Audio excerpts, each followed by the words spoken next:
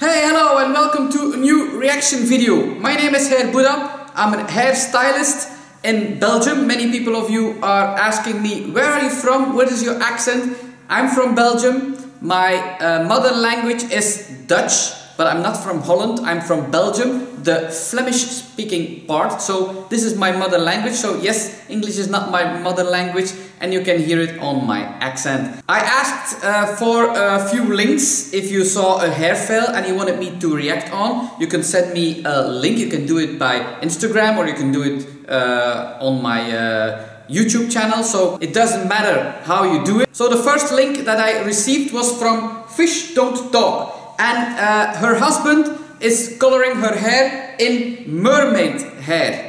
I don't know what it means in mermaid hair. I think it's a lot of colors. So let's see, we will going to react on this video. So go to her channel or their channel, so husband and wife. So the channel is Fish Don't Talk. And the title is I Let My Husband Do My Hair. I hope this was going well. So before we start, can I please ask you to subscribe to my channel and press that notification bell. It means a lot to me to subscribe to my channel. My channel is growing very fast and I thank you all for that. So let's start this video, and I'm wondering how good this husband is as a hairstylist. So long story short, what we're going to do, so my wife usually has some really cool colors in her hair that she's always had, and we always get it professionally done. We have all of our hairdressers shut down due to the whole corona thing. So we're actually going to do my wife's hair ourselves. We just got the stuff. So please no quick glue. So they're not letting anybody in the store, and I have to pay for the products, and I'm using my debit card. So I'm like standing outside of the store with my debit card and like pressing it up against the glass, and they got their machine for pressing up against the glass. Anyways, it was pretty funny. What we got is 3 different mixing cups. Super important so that your colors are all set up the way you need them to be. Yes. And then we got 3 different colors. So we have the Purple Rain, the Poseidon, blue, I guess you could call it. Lastly, we have the Aquamarine. So those, oh, I think they're so gorgeous. Those are our Mermaid ocean colors. We're going to be mixing some of them together to achieve different tones and shades. And yes, that's the highlight wraps. They're a type of paper wrap that we're going to be putting around my wife's hair.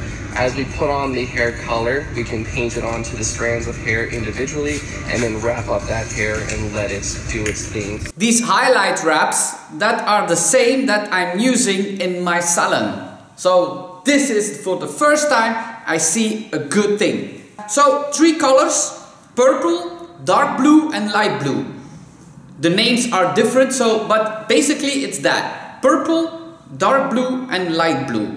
I'm wondering how they are going to do it. Are they going to fade it out in different colors, or are they going to color it in bands? I don't know. Let's see what they are going to do.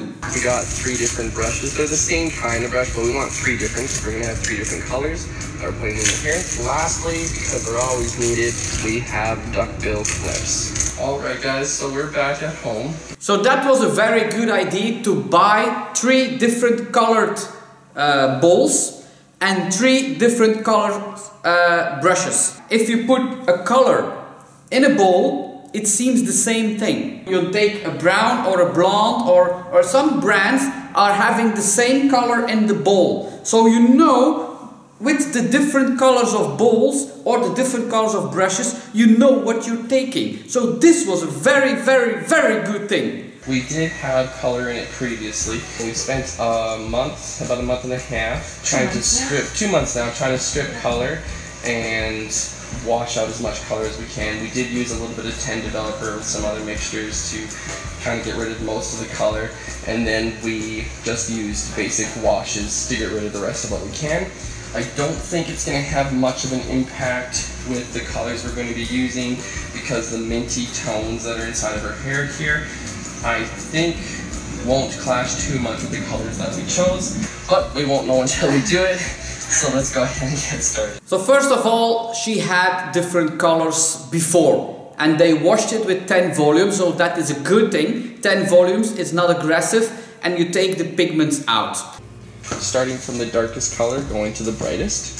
So the roots are going to start out as a dark purple mixed with a dark blue, and then we're going to go into a dark blue, probably mixed with some aquamarine, and then to finish at the ends, we're just going to have aquamarine and make it really bright and beautiful. First thing, very good. The darkest color goes on the roots. This is very good. You always start with darker colors and you end up with the brightest color or the lightest color. Because if you work opposite and this is lighter or brighter and this is darker, it's not nice. But if you have two different kinds of blue, and I think it's medium dark blue and light blue, I don't think you will see much of a difference. Maybe it will fade and it will be beautiful, but I don't think you will notice it. And so what else we're going to be doing is we're going to take our level 10 developer and we're going to mix that inside of the colors as well. We did read online, and I hope we're doing something okay here. We did read online that it does help set the color inside of your hair because it's supposed to open up the follicles inside of the hair. So that's what we're going to be mixing as well. I'm not sure what proportion we're going to do, but we'll kind of figure that out as we go. That's on the packaging. So we were about to do a time lapse there. I'm going to go get gloves because this might be really messy. I forgot to buy one, so I had to make kind of a DIY board here. It works pretty well. It's not too flimsy, so we're going to have her hair lay across here. And we did pick up these hair papers. They're 10 times smaller than I thought they were going to be. I expected them to be twice as long because my wife's got some pretty long hair. So we'll just have to make do. We'll see what happens. I'm going to have to maybe fold and layer. I don't know. I'll figure something out. Very good. Very, very, very good. First of all, yes, if you do coloring any color, you have to wear any gloves. You have to. Because just for protecting yourself. But if you coloring with this kind of colors, it stains immediately. And the plank that he made, it's very good. But you can also buy such a plank from the Highlight Fraps brand. But he made it himself, so very good. It's working easily. So you put the hair on top of it and you have a firm base to color on. So that is very, very good. Maybe it's not a hair fell. Let's see. So I put in 3 capfuls of developer in each container here, and I'm going to try and aim for 1/4 developer and 3/4 color. I hope that's a good ratio. We'll see here. But next up is putting in the colors. The mixing ratio is always very important. Normally it's on the packaging. You see 1.2, 1.3, 1.1.5. So that is the mixing ratio. Always, it's obligated that it's on the packaging. The mixing ratio, you have to know that. If it's not on the packaging, search it on the internet. This is a minus point. It's the first one, I think. Yeah, it's the first one. So, okay. Good. You still have 9 to 10. Okay, let's see.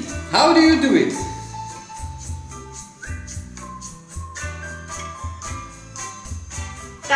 There we go. So we're trying to take really fine sections as possible. I look a little crazy, but all about the hair. This is a lot harder than it looks. As for the bleaching process, I would never attempt that myself, so I'm thankful that we got my hair bleached really well by the hairstylist last year. So first of all, you have to start in the back. And you have to put a paper, Highlight Fraps, or aluminium, but this is better, I think. And then you color your hair, and then you put another one on top of it, so you protect it. You keep it warm, but you protect it that the layer that goes on top is not colored. Okay? So you protect every string. And they are taking fine sections, so that's a good one, but -1 because you're beginning on top. Highlights and ombre. And this kind of technique, I think it will be an ombre effect, will always start in the back. Because if it's finished and you process a long time and you start here, then you can time it on the crown area and you can rinse it off after 30 minutes and you can rinse that off after 20 minutes. Now it's not possible to rinse the front off if it's 30 minutes. You will have to wait, you know? So start in the back, always start in the back. Now you have 8 of 10. Now we're doing some dark blue. It'll be really nice. I'm super excited for this. We're gonna keep on doing this for the rest of my hair. We'll have fun with it. And then we'll show you guys kind of midway through what it's looking like. There's the first foil paper. On to the next, probably 200 of them. Okay, so we got all of these sections done in this one area, in this one section, nicely foiled up. Now we're going to section out another part and do what we just did with the foils and stuff and put it on. So this is all on this side. Oh, I should have done it one at a time. Oh, shoot. Oh, we're good. Kind of crazy. They're holding really well. They are holding really well. So it's good paper. Basically double-siding them, and it seems to be holding just fine. The one thing I see that he's taking the fine sections, that's very good. But what he's doing now is he's coloring like this. He puts his brush horizontally on the hair and he colors it like this. So if you want to have an ombre effect and you want to have faded out in different colors, then you will have to color it vertically like this. So the color, so the purple is going deeper and the blue is starting higher in the middle. So purple here, blue there, purple here, blue there. You know what I mean? So you can color it like this, but then you have to fade it out like this with the point of the brush and vertically. And also I see he's not coloring the regrowth. Maybe they will color it afterwards, I don't know. But if you don't color the regrowth, it will not be as beautiful. You have to color the regrowth, even maybe with a darker purple. So you start with very dark purple, light purple, and then the blue one. You see? It's vertically colored. It's with a straight line. You have to blend it in. That's not good.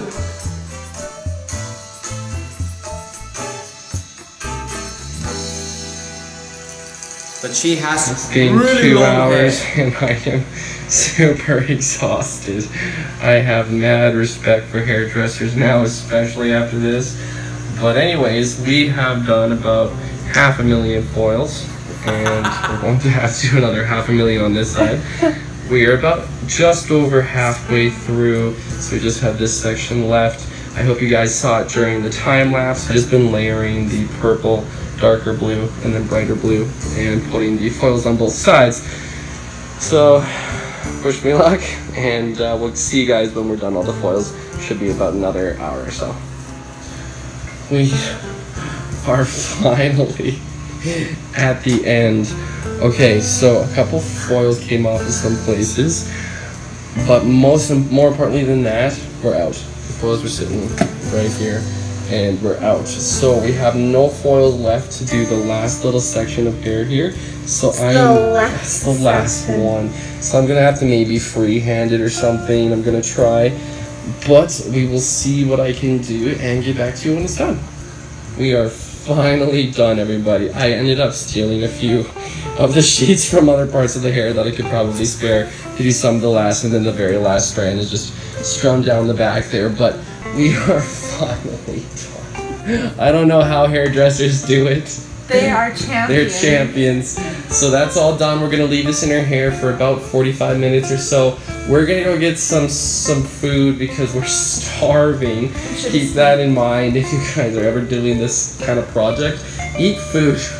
Eat food because you get so hungry and so tired. Just wanted to say, because you'll probably be here for like at least a good couple of hours, at least 2 to 3 hours. Well, I have a lot of hair and it's really thick, so you'll probably be here for a couple of hours. So anyways, guys, we'll talk to you later. It's long hair, very long hair. Yeah, you're fried, son. How do you feel?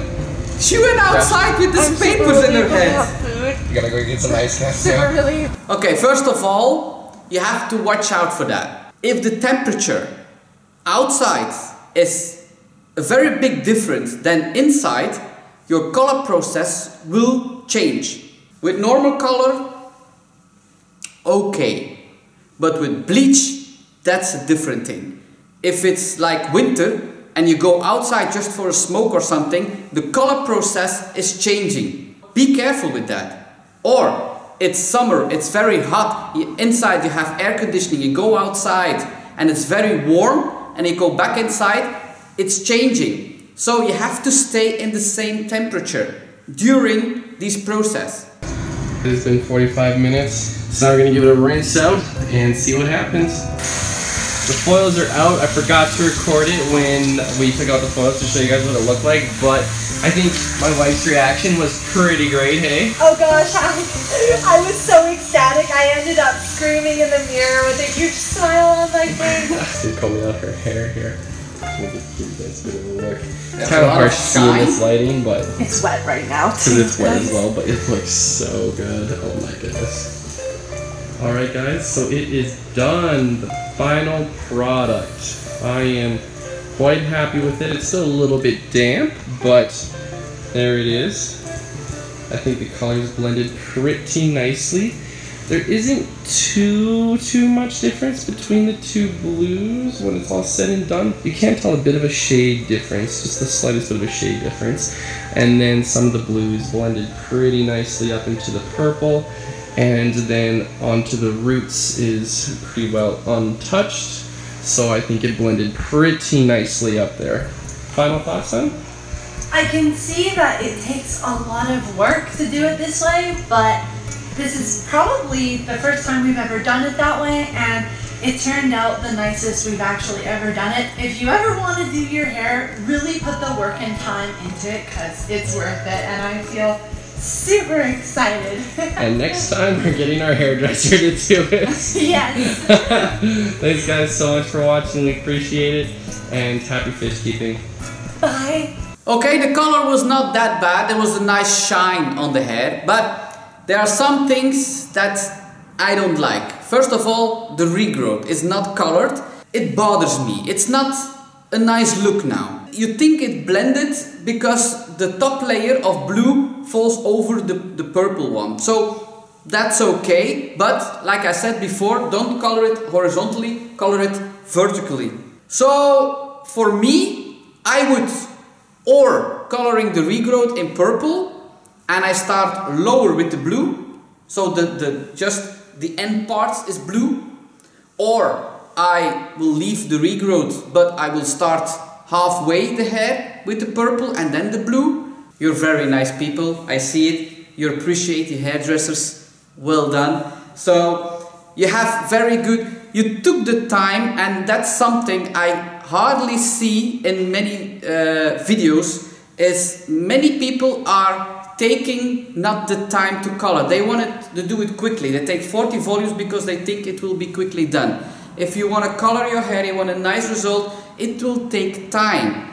If you go to the hairdresser and it's for a coloring technique, then you are with the hairdresser for 3 hours, 4 hours. Let's say I'm very happy with the result that they sent me. I'm very happy with the link. So go to their channel, Fish Don't Talk, I think it was, Fish Don't Talk. Go to their channel, subscribe to their channel, support these creators, they're really nice people. And if you like this video, give this video a thumbs up. Subscribe to my channel, press that notification bell. And all I'm going to say today is, ciao kus!